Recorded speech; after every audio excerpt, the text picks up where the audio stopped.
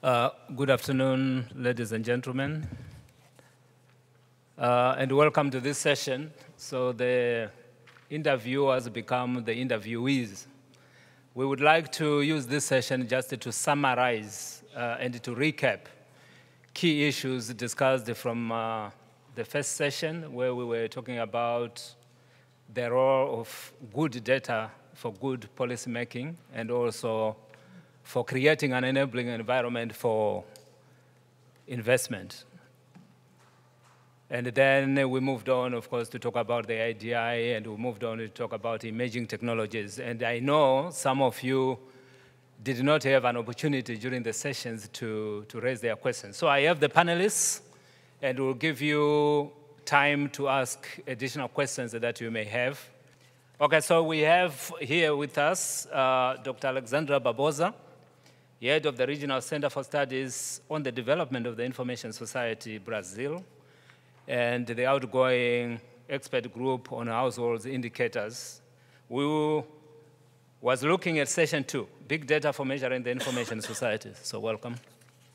And we also have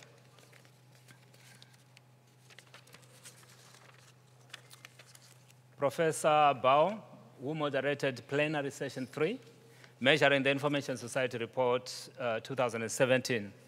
And you will be happy to address key issues that you may still have hanging.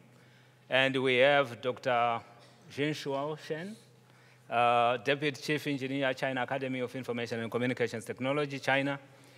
He moderated Plenary Session 6, Measuring Emerging ICT Trends. So please welcome. And we also have Dr. Mohamed, Hamdi, Director of Innovation, Ghazala, Communications Cyberparc, Tunisia. He moderated Plenary Session 7, Smart Data for Smart Sustainable Cities. And I hope you are going to address the question from Mozambique, how a developing country, or at least a developed country like Mozambique, could be talking about smart cities without talking about smart communities and smart individuals and smart villages. This is the composition of your panel. And I would like to start with Alex to ask him, and he can choose also to highlight probably 3 key issues that came out of his session. But before I do that, I would like just to say, what were your main takeaways from the discussion of the results of ITU's pilot project on big data for official statistics? And secondly, if you could address the issue of artificial intelligence supported by cloud computing, Internet of Things, and big data. And we know that they are becoming prevalent and ubiquitous. And how prepared is Brazil and other Latin American countries as a whole for the social and economic, and what are the social and economic ramifications of these disruptive technologies? How can the work of your organization help Brazil harness the benefits of these technologies while mitigating the potential social and economic disruptions? Please. Thank you, Mr. Moderator, and good morning to all of you. It is indeed a real pleasure to be here again in this plenary to bring my impressions on this WTIS. And of course that I will make my statements from a data producer's standpoint, right? But before I go for the main points, I would like to give my impressions about this particular WTIS and how it will impact the future on work on measuring the information society, and of course how it will impact the both expert groups on indicators, ICT indicators. Well, in the past 2 days, I was listening very attentively all the speakers, and my conclusion is that their ideas about emerging technologies, sustainable development, and economic growth are very much aligned. And at the end of the day, they converge to the need of measurement and production of reliable and comparable data to feed the policymaking process. So it is much necessary that our countries has well-established data production process in place to respond this data need. And there is no doubt that all the new technologies that we have been talking about the past days, including big data, IoT, cloud computing, machine learning, artificial intelligence, and many others, have already a significant impact in the production of data. And I also think that we may agree that better data leads to better policies, right? So all this debate is really very relevant. And at the same time, these technologies represent huge economic growth opportunities to countries, but the key question here is how governments will take advantage of these opportunities if they don't have reliable data. And I would like to pose some question, and I hope that you can go home with this question in mind. And this is related to the role of data in the development, socioeconomic development. And the question is data a function of development or vice versa? What do I mean by this? Developed countries, developed economies produce better data because they are developed, or they are developed because they produce better data? This is something that we could think so that we can reply the answer, what are the roles of data in the development? Well, having said that, I would like to recall just 3 or 4 interesting points that our guest speakers shared with us in the past days. And I remember the first keynote speaker, Mr. Bauer guy, highlighting the role of ICT companies in the market, and he said that there is a need of maintaining the data production continuously over time. And he also highlighted the need of transparency on how data is collected and maintained. A second point that I really like very much was from the Minister of ICT of Namibia, that mentioned the importance of ICT skills and the role of education to foster knowledge and skills as key components of changing our lives. And he said also that to track this progress, we need data. That's what he said. Also, Mr. Said, the CEO of the Tunisian NSO, argued that to create an enabling environment for investments, economic investments, social investments, investments in education, government should design policies based on reliable and quality data. And he also said that data should reflect the reality of each segment of society. Then Mr. Mahmoud from the Telecom Regulatory Commission of Bangladesh also mentioned the need of proper data interpretation, and he also highlighted the importance of quality data production. So, and also today and yesterday, we had many speakers that follow different paths, but at the end of the day, all those paths lead us to the need of data for policymaking, for investment, and socioeconomic growth. So now, Mr. Chair, I will try to address more directly your question very briefly. And I think that both expert groups, EG8 and ECD, have to have in the back stage the UN 23rd Agenda for Development. And this agenda that calls our countries and stakeholders to act together to rise to the challenge of ensuring that no one is left behind, we have to think about how to measure those targets. And data and statistics production will be crucial for tracking the progress towards the objectives set out in the agenda.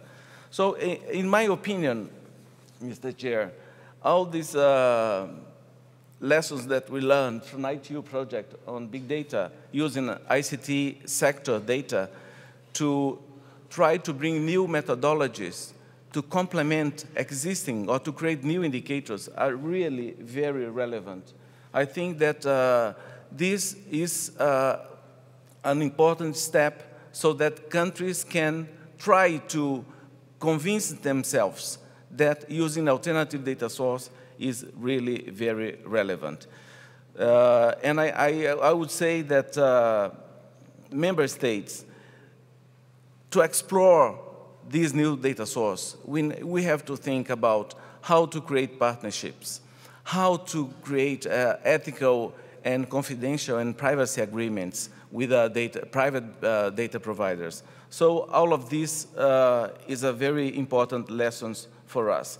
And the combination of design data, administrative data, survey data with big data is the ticket for the future, as has mentioned once Robert Groth, former director of the US Census Bureau.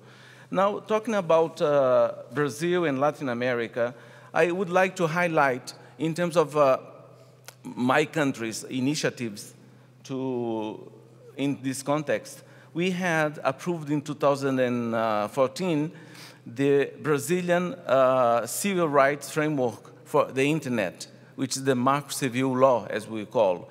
And this law governs the use of the internet in the country, fostering important principles, guarantees rights and obligations for the use of the internet in the country, and provide guidelines for actions from the central government, states, and municipalities. Second point that I would like to highlight is that this year, the Minister of Science, Technology, Innovation, and Communication launched a public consultation regarding the Brazilian strategy for the digital transformation, which includes guidelines and targets for digitalization of the Brazilian economy in the coming years. And third, that the Brazilian government is now defining what we call the Brazilian National IoT Plan.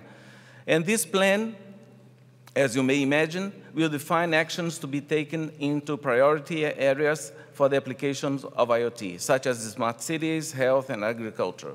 And last, about my region, I would like to mention that UN ICLAC, the UN Regional Economic Commission for Latin America and the Caribbean, is coordinating the ILAC agenda in the region, and this agenda engages all countries in this new digital transformation wave. So our actions are much aligned with international agendas, such as the UN 2030 Agenda or the WTIS agenda, and promotes important debates on the transformation of the consumer-based internet into the production-based internet. And this is really important to foster the digital economy in the region. Those are main highlights. Thank you very much for that comprehensive review. It's the problem of the referee. I didn't spell out the rules of the game. So we are going to have the chairman's summary. So I would like to plead with the panelists to be very brief. If you could take about 3 minutes so that we can give the audience an opportunity to interact with you. But thank you very much, Alex, for yes. Dr. Chen, you are a renowned researcher with experience on the development of information societies. In 3 minutes, if you could, please, what were your main takeaways from the discussion of the measurement of emerging ICT trends? And in your view, how important is it for countries to start working on internationally comparable indicators that track the development of these new technologies? And how can we ensure that information societies at different levels of development worldwide can benefit equitably from developments in artificial intelligence, big data, cloud computing, and Internet of Things? Thank you. Thank you, Mr. Moderator. Based on our discussion in plenary session 6, we have touched upon the comprehensive hot topics such as AI, big data, IoT, and cloud computing. I have three important findings based on our speech and questions Q&A.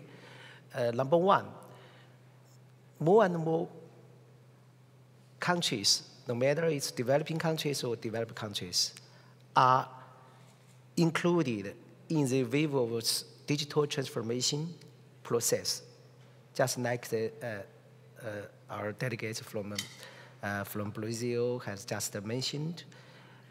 They have inevitably applied applied the new technologies to foster the development of ICT sector and also helped the traditional industry to increase their competitive power, number one.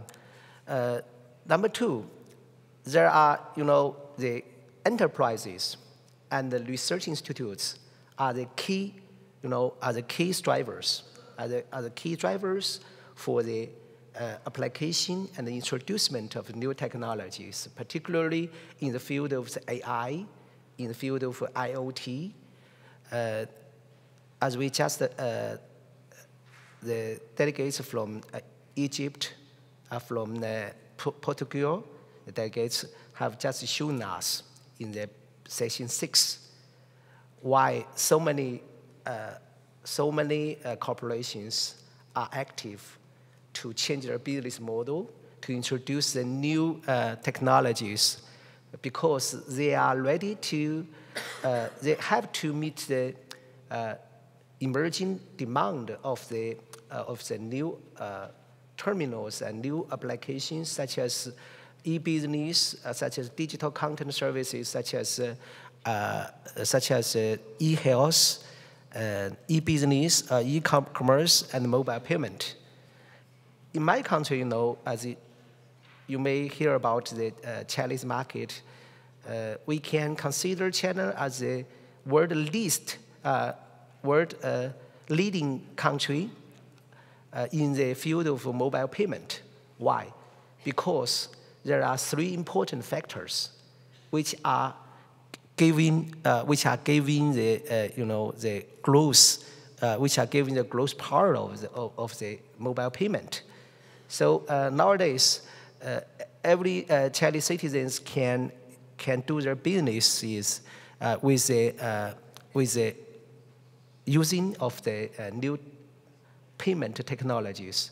10 years ago, according to the research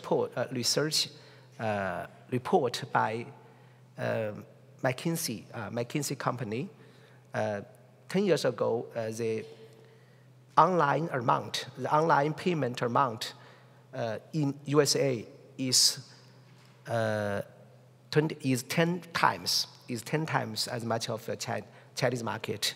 But 10 years later, the number has been worked back. The Chinese netizens has used the mobile payment for in every customer in every circumstances, no matter it's online shopping or no matter it's time to pay back their credit bill. So everywhere you can use mobile payment. Number 3, number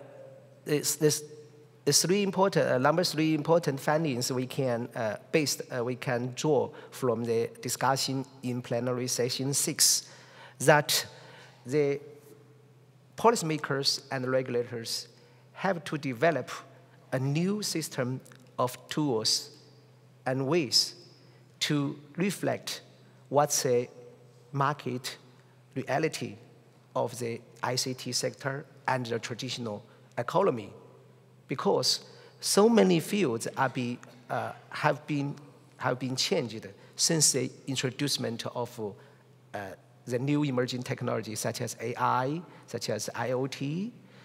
So the last, maybe the most important for our topic, for WTIS, the topic of WTIS-17, we should help the government bodies and the regulators to establish new effective tools, how to effectively collect data from different sources of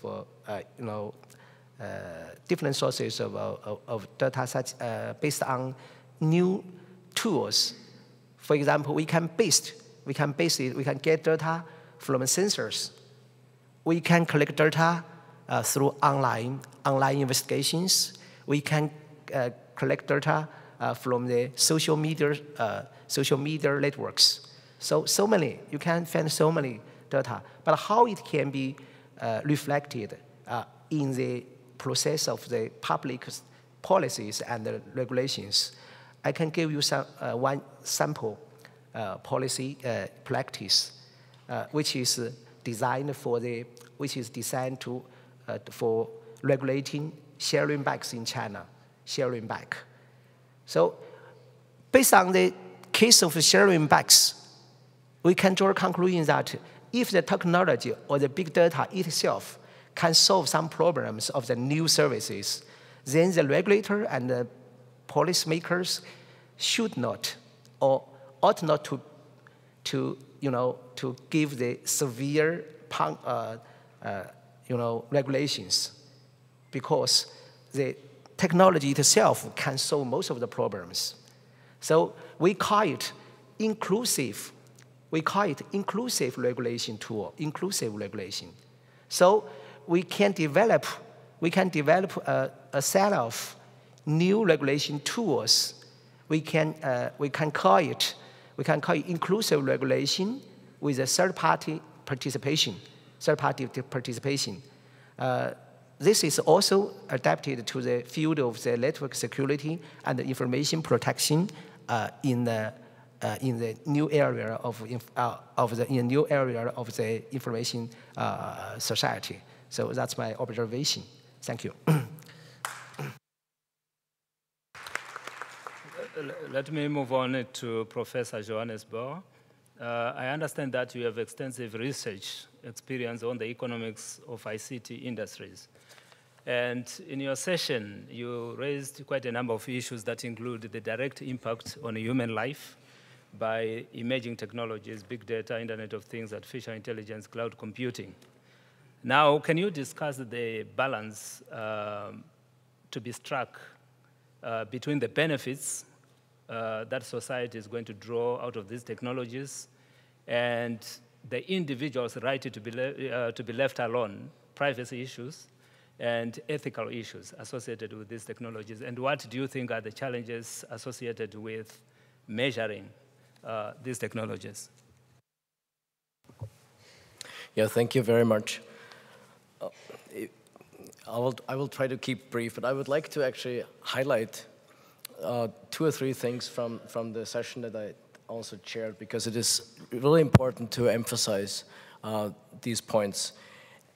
I was impressed by the level of detail and expertise that was presented in the report. And I was impressed by the fact that every country actually improved compared to the past year. And I think that's the one message that really needs to be taken away and needs to be emphasized. And I'm old enough to remember a time when the situation was very, very grim. And I think it's important to really highlight and understand and appreciate the great advances that were being made. Now, the technology cycle is actually shortening in the following sense, that it has historically been the case that advanced technologies were developed by the higher income countries. In the current ICT era, the big synergy that exists there is very difficult to replicate in lower income countries and middle income countries, is the synergy between knowledge in computing and knowledge in telecommunications. And companies such as Google, Apple, and so forth, they did well because they had expertise in computing and could really scale it effectively onto telecommunications networks. But the technologies that come from these developments will be available very quickly, and they will not need the same type of computing expertise to be utilized. And that's a great hope, in my view, so that we can anticipate that services, applications that are related to the Internet of Things, to big data and so forth, will become more rapidly available worldwide and will enable many of the benefits there also. So to come back specifically to your question, that is a very difficult question, I have to say, to answer, right? And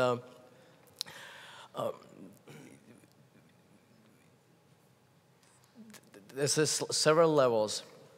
One of the most complicated one, in my view, is the fact that many of the digital economy businesses derive a revenue stream from knowing lots about the individuals that use their services, right? And that's one could even say, if there's any Achilles heel in the digital economy, that might be the one that we actually are forced to collect individual data to create sustainable businesses.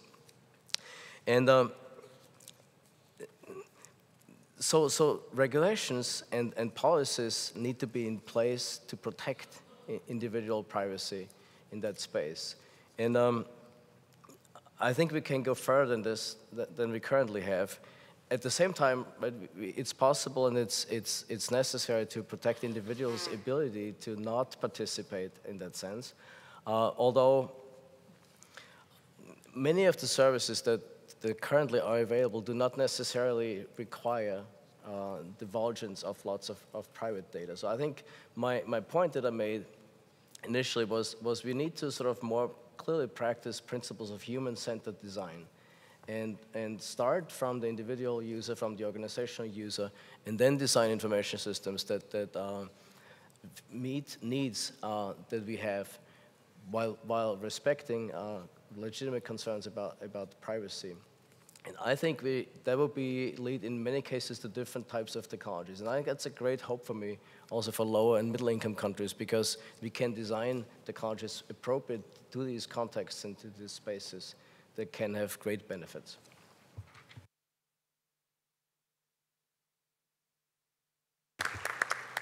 Thank you very much for those insights. Dr. Hamdi,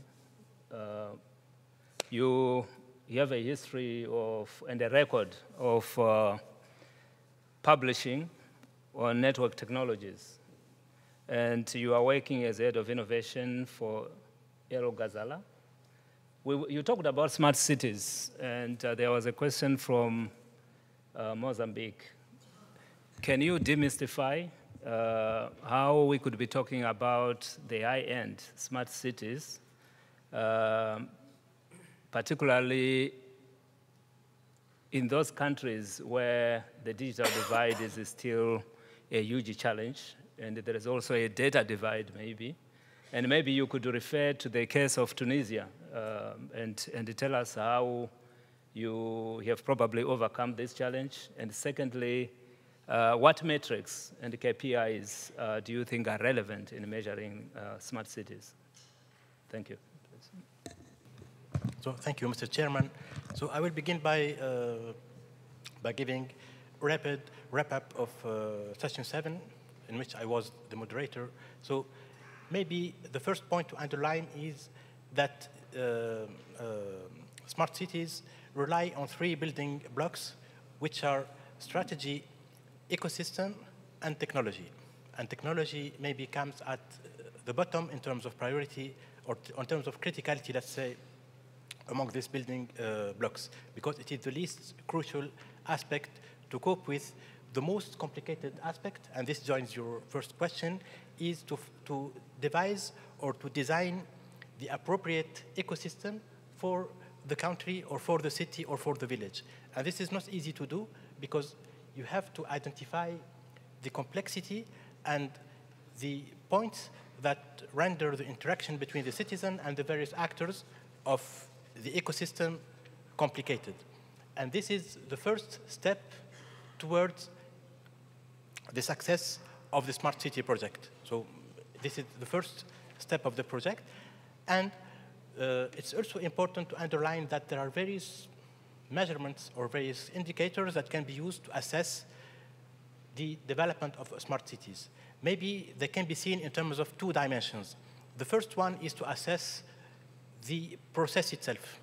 This is in terms of percentage, to how extent are we advanced, or what is the progress rate in terms, for example, of number of citizens covered by such service. The second dimension is specific to the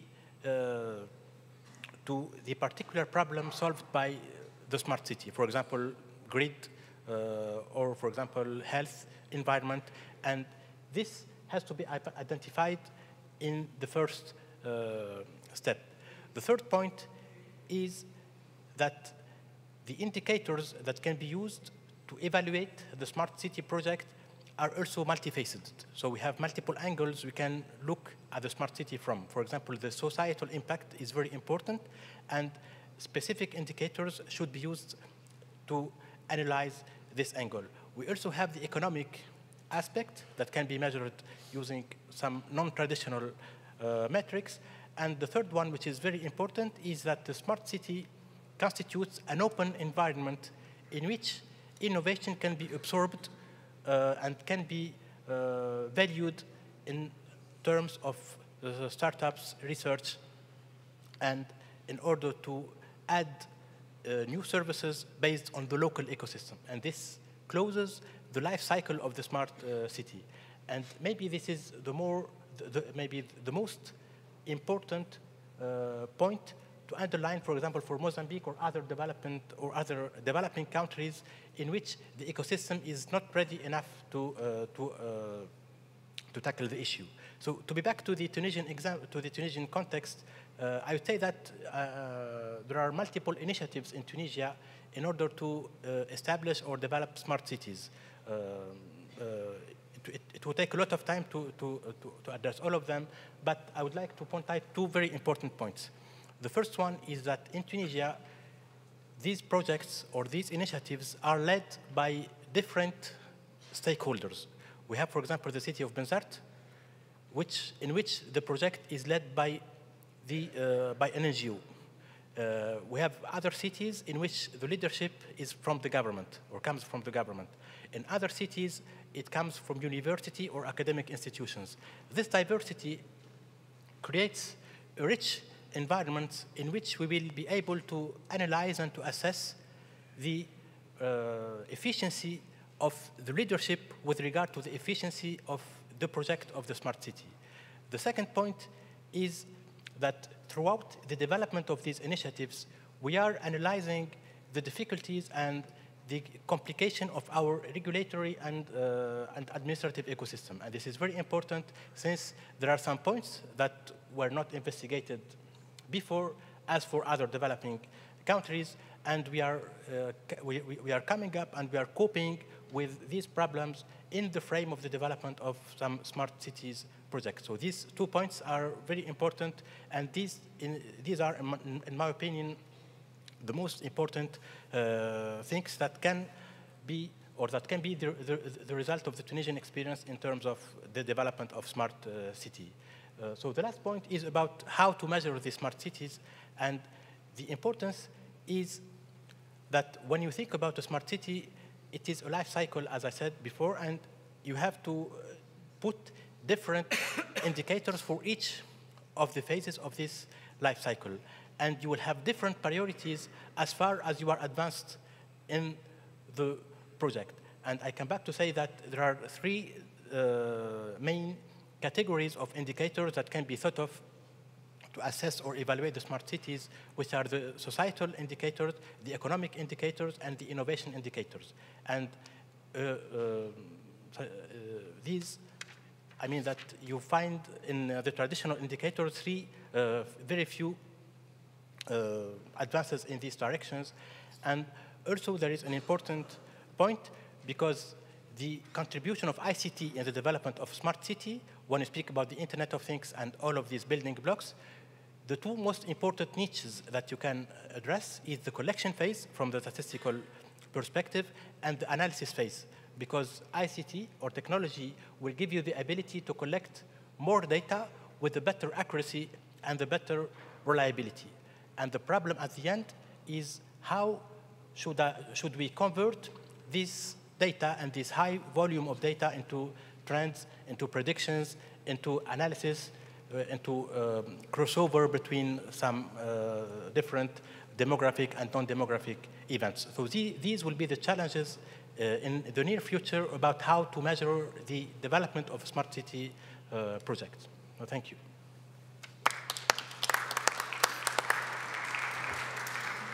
Thank you very much to all the panelists for being brief. We could open the floor for a few interventions or questions. If you could kindly just give your name and the organization where you come from. Yes, please. Bangladesh. Thank you, Mr. Chair, for giving the opportunity to make a question. Yes. My question is not directly related to the issues that we have discussed, but it is slightly tangential related to the topic, to the topics that we have discussed here. One of the presenters slightly mentioned about this issue. The issue I'm talking about is the OTT. As you know, that this has made the life of consumers very enjoyable, but at the same time, it has made the life of the regulator very difficult. It has created a dent in the national exchequer in the sense that there has been a huge, tremendous loss in the revenue earnings of the, from the telco sector. The reason I raised this issue that this is a forum where the data is being analyzed analytically, and probably this is the right forum, not now, in the future, they can give us some indication how much we are being affected by the OTT so that we can respond to the public, to the government as a regulator, that the loss of revenue is so much and due to this. And I believe that also, I don't know, we don't know whether this OTT can directly or indirectly or implicitly affecting any of the indicators. I don't know, the learned forums can tell us. But one country cannot do anything against it. I was talking with my friend Ibrahim, the local ITU head here. He was telling me that some of the Arab states have taken a bold step in this area. But I believe that one country cannot do it. It should be done in a community basis, or the whole ITU should give us some direction in this regard. Thank you. Thank you very much for that question. Before I invite the panelists to respond, I would like to invite one more or two more questions. But just to say that this is a very important issue, and the ITU Council established a working group of council to look at the issue of OTT. So it is right on the agenda of ITU, and it's important. Thank you for raising that.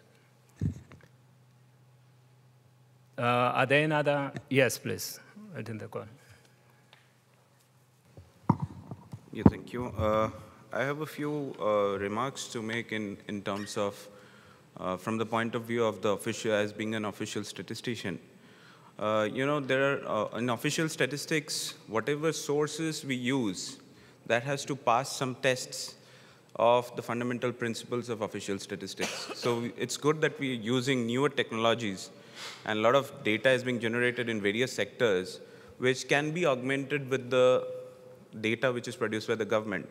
But once the government puts out a certain set of information in the public domain, it has to be, I mean, government has to put its weight behind it, that this is authentic and this is reliable. So, I mean, whether we are thinking in those terms of how to, you know, make use of this data, and at the same time the government be doubly sure that this passes through the fundamental principles. And then carrying forward, I also wanted to ask whether there is some sort of discussions happening in terms of the classification of the ICT services, and also putting out a sort of metadata document on the ICTs. These are the 3 points I wanted to make. Thank you very much. Is that India or? Okay, good. Anybody else? The last question? Okay, I don't. Yes, please. Burkina Faso.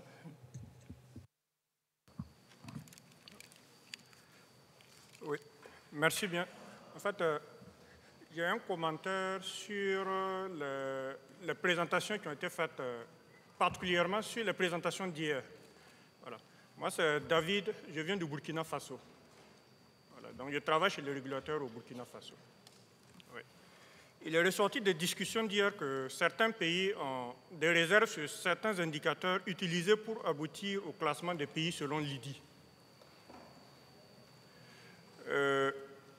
Par contre, il y a des convictions communes qui nous réunissent, et parmi lesquelles on est tous d'accord qu'il y a des bénéfices à tirer, à travailler à la diffusion des TIC dans tous les domaines de l'économie nationale. On parle de la numérisation de l'économie. Donc, ce qui veut dire qu'en d'autres termes, il y a dépendance de l'économie nationale au numérique, et cette dépendance varie d'un pays à un autre. On peut donc formaliser un indicateur qui évalue ou qui estime le niveau de dépendance d'une économie nationale au TIC. Par exemple, quelle serait par exemple, la variation du PIB national d'un pays donné si les réseaux de communication électronique s'arrêtaient, par exemple, une journée ou un temps donné, qui pourrait être défini de façon... Et donc, apprécier, par exemple, quelle peut être, par exemple, l'évolution, par exemple, du PIB. Et donc, essayer de compléter ou de faciliter la compréhension du classement des pays selon l'IDI. Et donc, je pense que peut-être un indicateur qui permettrait qui mettrait tout le monde d'accord serait de trouver un indicateur qui fait ressortir de façon claire et nette quel est, par exemple, le niveau de dépendance d'un pays donné par rapport au TIC et qui pourrait être traduit, formalisé ou structuré de façon beaucoup plus précise. Voilà. Parce que les discussions d'hier ont permis de voir qu'il y avait des divergences de points de vue, d'autant mis en exergue soit la taille de la population, la taille géographique du pays, mais je pense qu'on peut peut-être mettre beaucoup plus en avance un indicateur qui recueille, en tout cas l'unanimité ou l'accord de tous les participants. Et bon, moi, ce que je vois, c'est qu'au moins tout le monde est d'accord qu'il y a un niveau de dépendance qui varie d'un pays à un autre de l'économie nationale par rapport au numérique. Et ce niveau de dépendance varie en fonction du niveau de développement des TIC. Et donc, on peut structurer un indicateur qui traduit justement ces éléments. Voilà, merci. Thank you very much for those questions. Now I would like to invite the panelists to limit your interventions to 1 minute, if you could, because we have extended the patience of the interpreters, so we needed to round up. Yes, Dr. Chen. Okay, let's say a few words about the question from the Bangladesh. It is about the topic of the OTT services. Based on Chinese market practice, I can tell you that don't worry about it. Don't worry about it, because most of the telecos are now entering a new phase of operation. New phase of operation is called the data-centric growth period. In Chinese market, several years ago, most telecom operators are worried about the loss of the revenue and the quantity of the traditional services. But nowadays, after several years of practice, they are now establishing a new framework. We call it ecosystem. It's a very open ecosystem, because the internet-based operators, the OTT operator service providers can be a partner of the traditional telecos. For example, in Chinese market, some operators has issued a series of new kinds of SIM cards, which this SIM card can help the end users to consume more data services instead of a traditional SIM card. This is number one. Number two, they have established they have established a very, a very smart, a very adaptive tariff packages. So I don't think the regulator should be in a hurry to decide which side is a confirmative one or which side is a negative one. We see this new ecosystem will be established with the time of the new technology innovation. That's my observation. Thank you. India, I guess, from the National Statistics Office. Just a very short message. Of course, that NSOs are very much worried with the fundamental principles for official statistics, but UN division, statistical division is calling member states to embrace new data sources. And of course that when we mention that it is important to have complementary data source to produce official statistics, we have to keep in mind all the methodological issues that we have related to this, especially in terms of coverage or in terms of representativeness of the data. But the challenge is in terms of finding ways to have this data source as a potential source to produce reliable and quality data without forgetting the fundamental principles of statistics productions.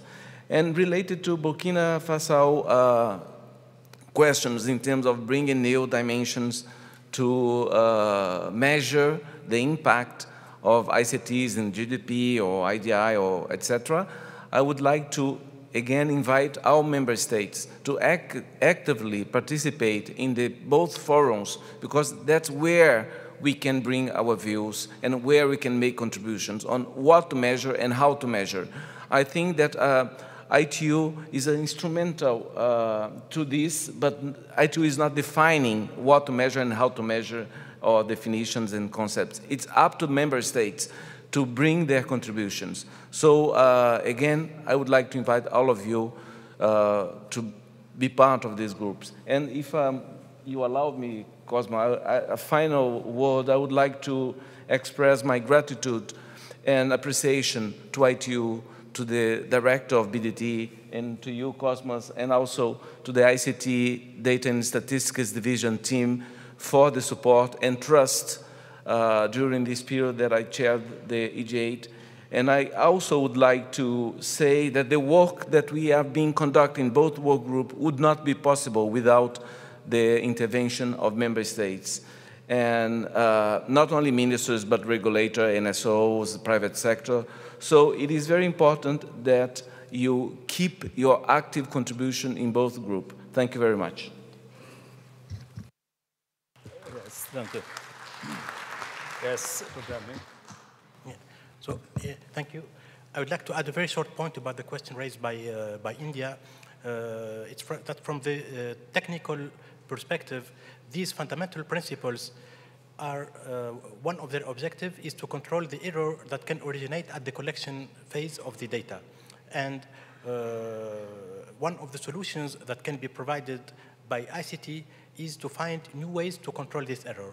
This is because we will not face the same kinds of errors, and the control process has been devised in the past by taking into account some hypotheses regarding the morphology of the sample, regarding the origin of the data, and regarding many other aspects that are now foreseeing a strong and rapid change. That's why one of the most important challenges is to cope with this collection phase and to adjust the control, the error control, so as to keep the same level of fundamental principles in terms of statistics. Thank you.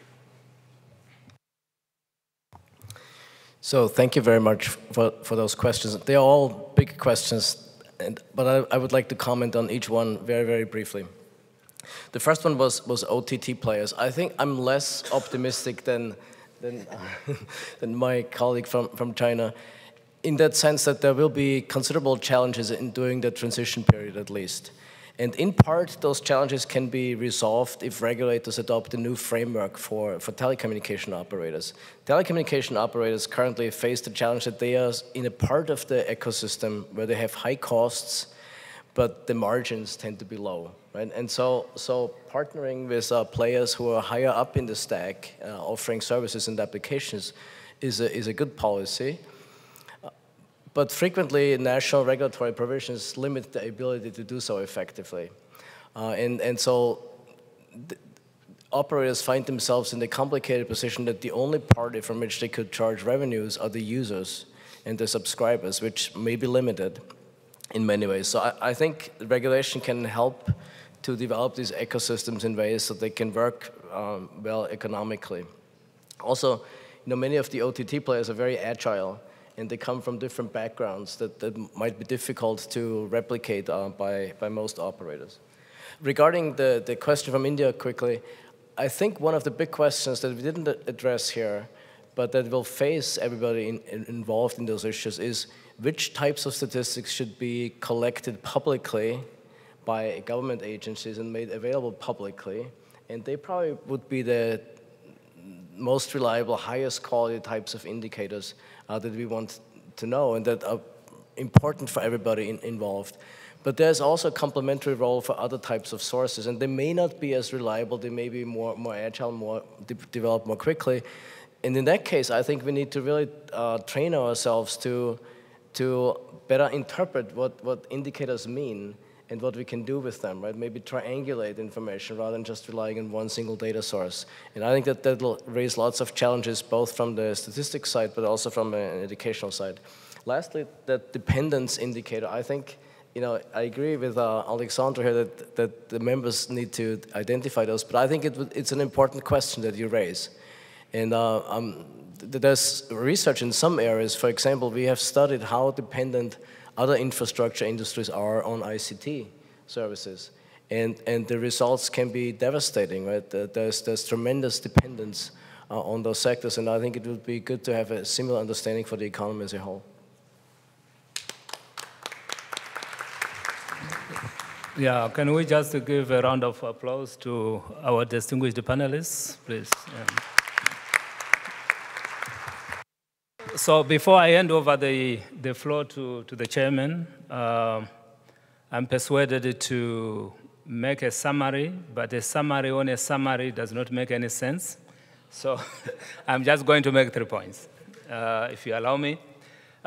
First of all, let me go to the IDI and just revisit the issue of the importance of the IDI. The importance of the IDI is not to compare a country against another country. And I wanted to underline this fact. I give you an example. I had a discussion with the delegation of China, and they mentioned that they were considering to introduce an IDI based on their provinces. So that's a typical application. That's what it is meant to be. So it is a tool for self-assessment. And this is why we say all the countries were winners in this year's Measuring Information Society. That's point number 1. Point number 2, preparedness is important and is critical. We know that we have migrated from 11 indicators to 14 indicators. But I hope that at national level, we are all putting in place mechanisms to coordinate and to make sure that we collect data, quality data, and report it in a timely manner. We have had instances where countries raise an issue after 4 months that what they submitted was not adequate, and they wanted to submit a supplementary questionnaire or submission to ITU. We cannot do that because we can't move goalposts. So let's try to collect quality data, involve everybody who is supposed to take part in it, and submit on time. And as you know, ITU always validates the data that you submit. So we kindly appeal to you to respect the deadlines and also to make sure that the data is complete. And that way, we will be able to report the true situation on the ground. The third and last, I think through the work that we are doing on measurement, we have an opportunity. And with the emergence of new technologies that have the potential to disrupt social and economic factors, it is important for us to try to avoid an emerging digital divide and also to avoid a data divide, because data has become the new oil or new gold. And the decisions are based on data. And in the future, the role of data is going to be very important. And it is not just the big data, but it is our ability to extract smart data. And we know, statistically speaking, that currently we have about 14–15% out of all the huge data which is usable or smart data. And it is estimated that by 2020, we will only have 32% of that data. We have to make sure that we are ready. And finally, the other divide we have to avoid is the knowledge data. And that is important if we are going to have an information society which is all-inclusive. And with these words, I would like to thank you and hand over to the chairman. Thank you, Doctor, for this conclusion. It's a very heavy conclusion. So we have, any one of us, his responsibility on this ADN. It's not the responsibility of the ITU. It's not the responsibility of the tools. It's the responsibility of us. We have to be in time. We have to have quality in our data. And we have to use it to assist our improvement or our progress. So if we, 3 for 3, if there is 3 things to take from this meeting. First thing is the infrastructure that's needed. Second thing is the framework policy that's needed. And third thing, and it's very important, is the quality of data that we are collecting and innovation to collect data. We have innovation technology, so we have to innovate to collect this data. Thank you very much for this availability, because I see that a lot of people are still here and still participating. That's very, very important for the next round of this work. And we will have a meeting, or the last meeting, at 3 o'clock, huh? At 3 p.m. So I hope we can see you in that time, and have a good lunch. Thank you very much. Bye-bye.